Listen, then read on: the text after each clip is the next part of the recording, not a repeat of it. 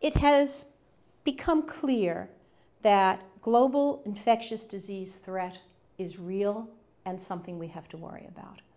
Today, infectious diseases are the leading cause of death worldwide and the third leading cause of death in the United States. Now, the diseases that predominate, we all know about and have heard about. Of course, they include HIV/AIDS, they include acute lower respiratory infections, diarrheal diseases, tuberculosis, malaria. But since 1973, at least 29 previously unknown diseases have emerged. Now, 20 diseases have reemerged in new places where they never were before and are sitting in new ecosystems. And the question, of course, is why is this happening? Where do new diseases come from? Why are we facing such an escalation? And in point of fact, this is due to the very dramatic changes in the society and in the environment in which we live. There's been an explosion in population growth, spreading poverty, global warming, and urban migration. And what we're finding is new pathogens in new places and old pathogens in new places. And what do we mean by how is this happening?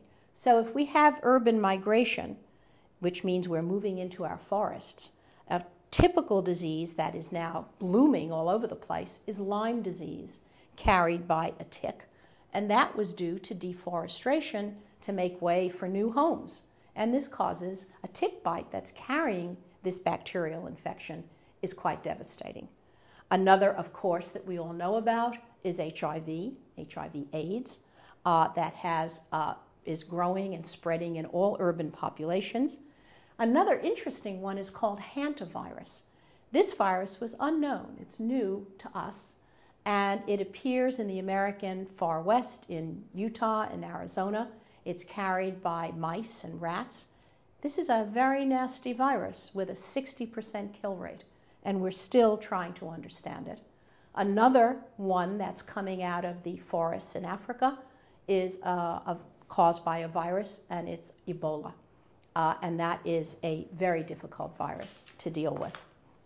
Now, we have also the different kinds of changes in our environment.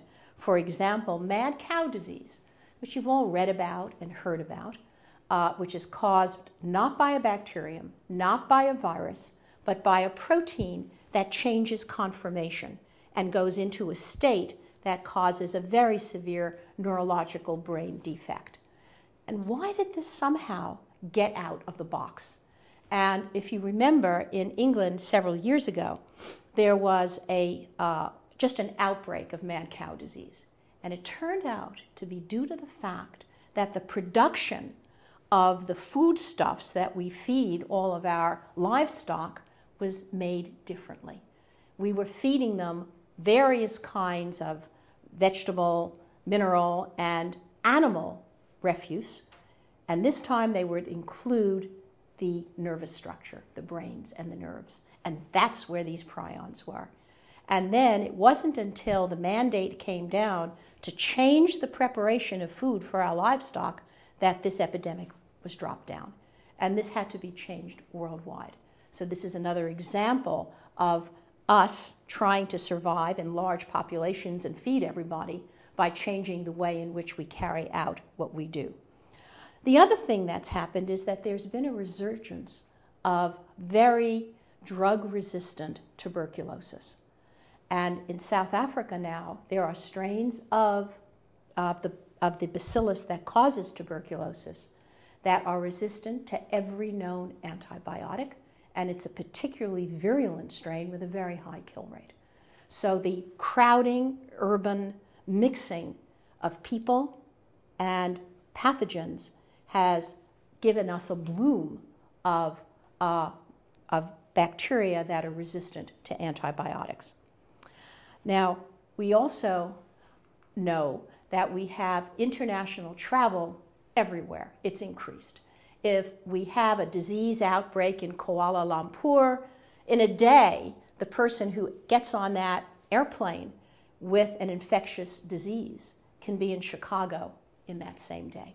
So that we are rapidly moving all over this globe, and there is an incredibly rapid spread of disease, reminding us that no country is an island, and we now live in a global village, which means that all the countries on this globe have to now coordinate, collaborate, and help one another to identify diseases and to disseminate things that will help squash down an outbreak of some kind.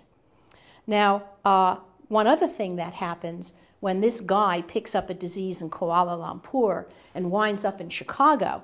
Now, the people in Kuala Lumpur may have been living with this disease for a little while and they've built up immunity. But the people in Chicago have no immunity to this, and so it's a bigger problem. Now, the part of this that's difficult is that we have asymptomatic travel. You get on a plane and you feel fine, but in fact you're infected. And one of the big problems with a possible influenza epidemic is if you catch a flu bug, influenza, you are asymptomatic for at least 2 days. And during that period of time, you are infectious. So you don't know what you're transferring. And that is what leads you to pandemic. Now, another problem, of course, is the loss of control of our national borders. And we're really not very good at carrying out our quarantine laws. It's difficult to do this. And we are going to return to this later in my talk, because in many diseases, effective quarantine laws are the only thing that we're going to use to protect ourselves. Now, every one of these issues is something that is being worked on and understood by many countries, coordinated by the World Health Organization. The final issue that is almost making where we live now a perfect storm is that while we have increased globalization, while we have increased population, while we have increased urbanization and the migration of pathogens into new ecological niches, we have the rise of antibiotic-resistant pathogens.